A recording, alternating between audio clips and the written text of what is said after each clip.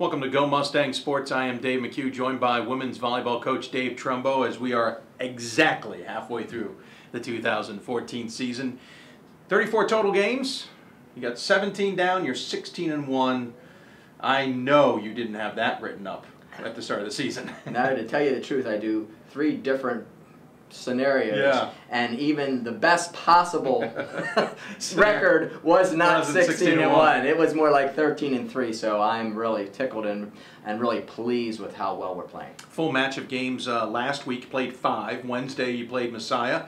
4 games then at York, and in total in those 5 matches you only dropped 2 sets. You got to be thrilled with that, especially how your team performed against Messiah in conference action. Well, that was a lot of pressure, and and on the day of the match, Kristen Brooks, was sick and was not able to play. And so then we had to take our right side, Lauren Weaver, a freshman, move her over on the outside to go along with another freshman, Annika Swartz. So we have 2 freshmen outsides, and Jackie Zeppa, a sophomore, who saw some meaningful time against St. Mary's because Annika was injured. Sure. So Jackie Zeppa really stepped up and played well, and in that Messiah match, Messiah always gives us their best shot. You look at the scores. Oh, sure. It just felt like so much closer than that because they beat us a set. Right. And they played really well, and there were times where we just couldn't stop them, and other times we played really well, and so we set ourselves up now that we should be hosting the conference championship. Sure. We set ourselves up also that we're probably going to get the 4th seed, the 4th, 5th play-in game, because right. now we would have to lose 2 conference matches because we've beaten Messiah, we've beaten Lebanon Valley, right. So we should get the number 1 seed, although we have Widener, left more on the schedule. Right. But hopefully, good position. We're in great position to host again for the 3rd straight year. What you mentioned, the Brooks being ill and having to shake up your lineup. You've had a lot of underclassmen step up to the plate in different roles, or at least early on where you probably weren't expecting. You knew this was a young team, but you've had a lot of underclassmen almost stepping up like they're vets. Yeah, well, when the wrong person gets injured, then we go back down to that 7. We had 7 freshmen coming in this year, right. And we go back and dip down into that class, and they are stepping up. Megan Wren, defensive specialist, plays a lot of back row for one of our outsides. If somebody's a little bit hurt that day, sometimes they won't play back row. And Kristen Brooks, she was hurt. Lauren Weaver, she played all the way around. She hasn't played all the way around all year, but I knew she could based on her club and her high school. I've seen her play all the way around. Has not done it that much in practice, and I said, we'll try it, see how it works. And she was phenomenal.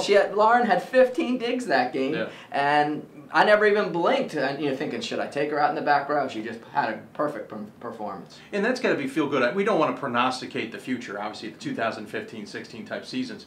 But to have the underclassmen already stepping up and feeling comfortable with his team has got to make you feel good for not only the rest of this season, but the future of this program. Well, it does, except for right now, still the glue is Sammy Perillo. Sure.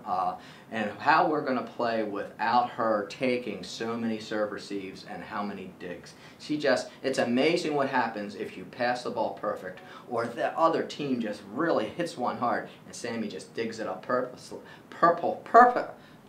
Perfectly, yeah. And then we're able to transition into offense. Sure. And that just really hurts the other team when they think the ball is going down and all of a sudden we pass it perfect. And it's a new stat. It's called dig. We're using it. Of course you are. Digs to kills. I mean, when you can actually dig a ball, and then we ended up killing it, because there's so much of a difference between a dig that's behind the 10-foot line and then a dig right to the setter. Right. Because if it's behind the 10, then we're very they know exactly what we're going to do with the ball, but if it's perfectly to the setter, we can go to all 3 options. Don't want to let the weekend get away. You played 4 games at York, only dropped a set to York in the last match that you had. Tough to have that many games, but that depth, again, the underclassmen being able to step up certainly is beneficial when you need to give some players rest. Well, and we that weekend was a weekend we knew that we were going to get a chance to play everybody. Yeah. And it is very important how well they play, what the pecking order is going to be for people coming off the bench. Sure. So everybody got to play a lot. Corinne Schimler, our second setter, she got to play a lot this weekend, which is great. Everybody needs that game experience. It's not quite the same as practice. Absolutely. Heart's beating a little bit faster. The fans are cheering. It's a little bit different. Opponent. Yeah, it's a different opponent. It's not just friends over there, right. you know. Which because our practices are phenomenal. They're really, really competitive, but it's still not the same. And it's truly 100%. Even if practice is at full Yes. gear, it's still a real 100%. Yes. And you're now halfway. And so getting that experience for all your players to have is certainly beneficial as you make the turn. You've dealt with a few injuries here and there, at least people being sick.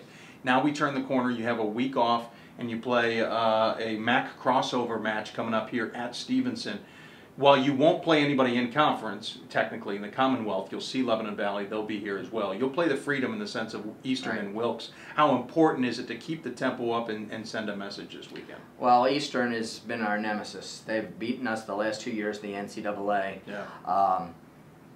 And so what we're looking at now is regional rankings. Right. Eastern, as we are starting to win, I actually serve on that committee. So as we Aren't you lucky? Yeah, well, you know, it's really an honor to be able to serve and find out how everything works. Oh, yeah. And so even though Eastern is not in our conference, it's a huge regional confrontation, and if we can get by Eastern, you know, that really helps our regional ranking in case we don't win our conference tournament. Sure. That's what they'll go to for at-large bids. Right. You know, who across the country is ranked is the next team to come up and for those at-large bids. Yeah, you certainly don't want to have a bunch of teams ahead of you.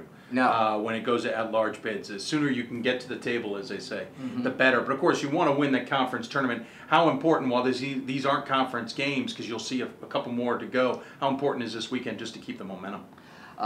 Even with a loss, I should say, even if that were to happen. They really want Eastern. Yeah, I bet they do.